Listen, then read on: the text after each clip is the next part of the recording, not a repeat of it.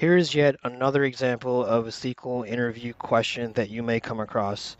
The example we have here, it's problem 181, employees earning more than their managers. So the question says, the employee table holds all employees, including their managers.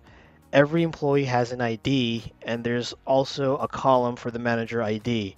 So we're only given one table here, and if we look at the values, this is the employee ID, the employee name, the salary, and the manager ID. So for instance, Joe's manager would be Sam because Joe's manager ID is 3, and if you look up manager ID as an ID, that's when you get Sam. So accordingly, Henry's manager ID 4, would be Max. So this is one example of when we actually need to self-join to this table. I also have a video on that, so I'll be sure to link that on the video so you could take a look at exactly how that works.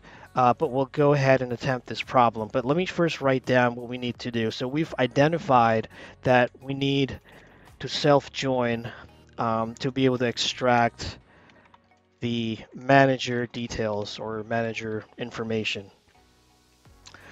So second thing, what we need to solve for is, given that, employee table, write a SQL query that finds out employees who earn more than their managers. So that's what we need.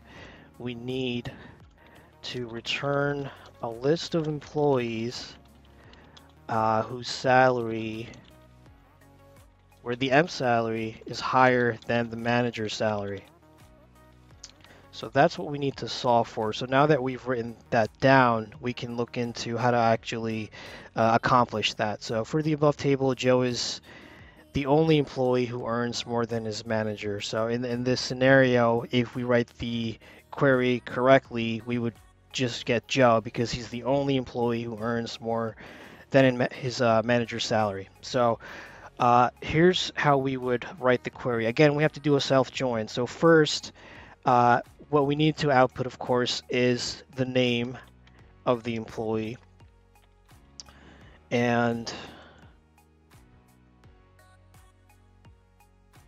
we're going to give this an alias because, again, we're self-joining, so we need to be able to identify if we're using the employee name or the manager name. So we need to return the employee name, so I'm just going to give that an alias of E when I call the table. You'll see what I mean here. So employee E. So we're referencing the employee table. We're going to give that table an alias of E. That's how we know what we're talking about. But then to extract the manager details, we want to be able to, join to that same table again and give that an alias of something like M, so it's more obvious that we're referring to managers. And again, you're free to use whichever join here. It doesn't really matter, but for this context, I mean, if we're strictly comparing employees and managers, a left join wouldn't really make sense. It would give you more data than you need to work with, but you're still going to end up with the same result because we're only going to show records where the employee makes more than the manager. So really an inner join is probably more optimal for this use case. So with this join, we're going to be joining on what fields? So we're going to be joining on, we want to be able to link the second calling of this table to the first one using the ID, right? So we're going to say the employee's manager ID, right? This guy right here has to equal the manager's ID. So what we're saying is, join the two tables such that this record here connects to this record here, and it'll give me the manager's details accordingly.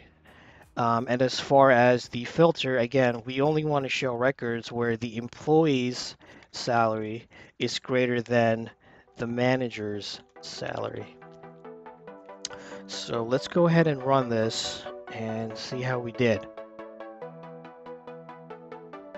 Looks good, hit submit. Everything looks good, so that was the solution. So hope you guys enjoyed this video and found it helpful. Please leave a like and a comment below, and be sure to subscribe for more content. Thanks, guys.